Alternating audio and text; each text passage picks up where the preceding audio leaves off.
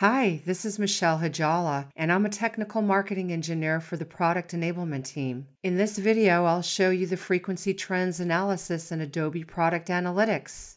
The frequency trends analysis allows me to analyze how engaged users are with events in my product.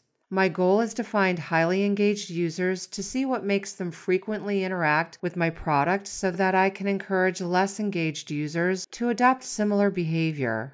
The guided analysis user interface lets me formulate a question in the query rail on the left and then answers with the written insight, chart, and table on the right. And that's the format. I'll select the key events, including View Home Screen, Add to My List, and Media Start to measure user engagement. Now, there are several ways you can count the events. I want to see the data as percentages of users. The percentage-based metrics use the denominator of users who did the selected events. I can also add segments to my query. For example, I'm interested in comparing two segments of my users, free and paid subscribers. I want to see if there are behavioral differences between these two groups. Now, after making these selections in the query rail, I could sit back and let the frequency trends analysis do the work. Let's review the chart first. Across the top are the events I selected in the query rail, and along the y-axis is a number representing the number of times a user has performed the event for the time period selected. Spanning the x-axis is the scale for percentage of users, and then at the bottom is the legend for the bar colors used for the two segments. Further below is the table with data for both segments. They're grouped in rows, and the percentages are laid out in aggregate for each event number. Back to the bar chart, it defaults to the horizontal bar format. Now I can change this to stack bar to see if this visualization enhances the way I want to analyze the data. Now that I've made this update, I like this chart format for what I'm doing. It's easy for me to compare the relative percentage of users who performed the event based on the number of times engaging with the event.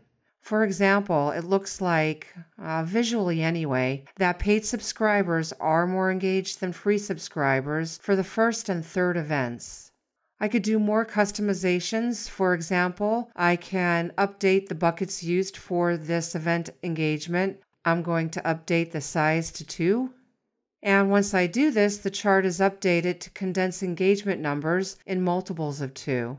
Now, in doing this, I see the result remains that paid subscribers are more engaged than free subscribers as engagement intervals increase for the first and third events.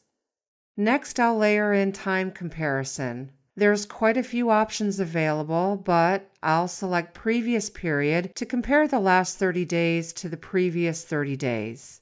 In the bar chart, the comparison data is added above the current data, and it uses a dashed line format. It's interesting to see where engagement has changed. The comparison data is also reflected in the table below the chart. The rows are grouped by previous period and last 30 full days for each event and segment. I can also toggle the chart data to show trended data. This lets you see how your users are grouped over the time period selected. The paid subscriber segment is very engaged with watching videos. This is a high-value event because it generates ad revenue. If I click on the 6 times or greater bar for the current period, I have the option to save this segment, and then I could use it in other analyses to dive into more details about what makes this group active. On the flip side, I can also save a segment of low-engaged free subscribers and then target them with in-product messaging to encourage upgrading to a paid plan. If I want to see these key events trended over time, I can quickly change my view to usage. My current query is used in this new view, and I don't have to recreate it. And that's a nice time-saving feature. Check out the usage trend analysis video for more details. I hope this video comes in handy the next time you want to find high and low engaged user groups in your product.